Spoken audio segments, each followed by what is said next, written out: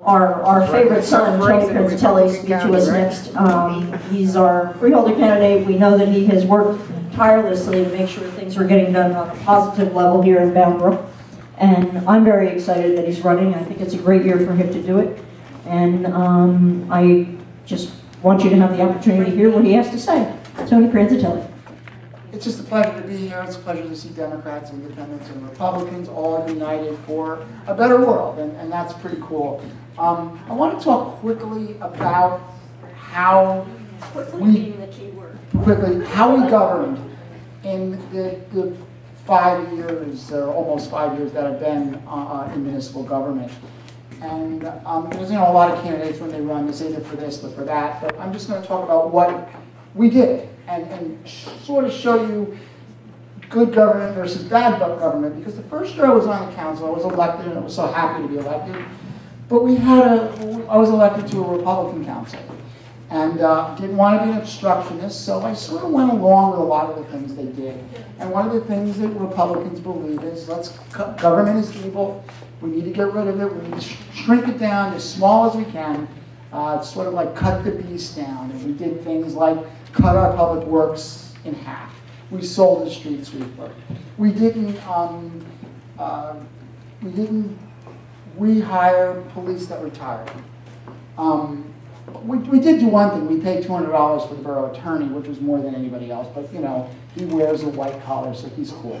So he's worth the money. That means $200 per hour. $200 per hour. And by the way, we rehired him again this year. So the result of all that was unsafe streets, dirty streets, and guess what? The municipal taxes went up anyway. Because what we had is a government that just doesn't work.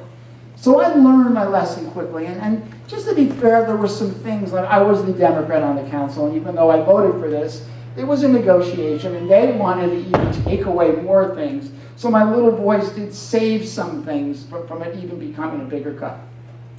So then, obviously, the population the residents of Brook weren't too happy, and they gave the Democrats control of the council. And before long, I became the council president. So now I became put in the driver's seat to do things. And these are some of the things I did. And in the beginning, it was a little rough because I caught a lot of flack.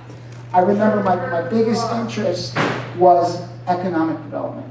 I really thought that if we could figure out some way of getting more revenues in the budget, that's the best way to keep taxes stable and get services back that we lost. So I remember I became the chair of economic development, and we started entertaining developers, and I started showing them our dirty streets and telling them to invest in Brook. And one of the developers said to me, Tony, well, who's your downtown manager? And I said, well, we don't have one. And his response immediately was, well, you expect me to develop in Brook, to invest my money in Brook, when you guys don't want to even invest in your own town. So immediately we found a downtown manager. It costs $24,000 of taxpayers' money, and this is, all of a sudden here comes the tax and spend Democrat. But I had the votes, I hired her. Next thing is we had a building that was an eyesore called the Bowler Building. And it once was a wonderful building, but it took serious damage from Hurricane Floyd. And this was a site that was a potential site to develop. Well, the council said, well, we have to find a grant, we got to get rid of this, we got to demolish this building, and then we can demolish this building, and someday we could sell it. And I'm like, no. It's $85,000 to demolish this building. We're going to spend $85,000 worth of taxpayers' money to demolish this building. Again, caught a lot of flack. Here comes the tax and spend Democrat, And Lisa Bogart was on the committee to sort of give me the encouragement to do this, because I guess she was being called to a tax and spend Democrat. We call it investing in Brook, but so we did it. So now the bill is, I guess, a little over $100,000, and now we have a clean site and a downtown manager. Well, before you knew it, guess what? We got a developer. We got a developer to pay $750,000 for the Bowler site. And that's just the beginning. For $750,000, once the site gets developed, it'll bring in millions of dollars of revenues through the years from taxes. So immediately, now, you know, we did other things too, by the way, because now we have revenues in the budget. Besides keeping our taxes fairly stable this year, which is pretty incredible after we had a major flood, which, by the way, we have, you know, we do get some aid for that, but we have to pay for a lot of that out of our own pocket. But the other thing that we did is we hired back 3 police officers. We bought a street sweeper. So we got that, we sort of took back some of the things, some of the mistakes we made.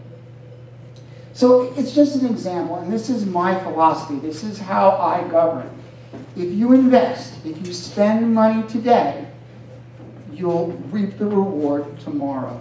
I'm Italian. The old Italian saying is, you need to plant the olive tree, the first olive tree doesn't come for 7 years. In this case, it came in 2 years, but still, it's about investing, and that's how I govern in Bound Brook, and as a Somerset County freeholder, I plan to continue to use this philosophy. Thank you. All right.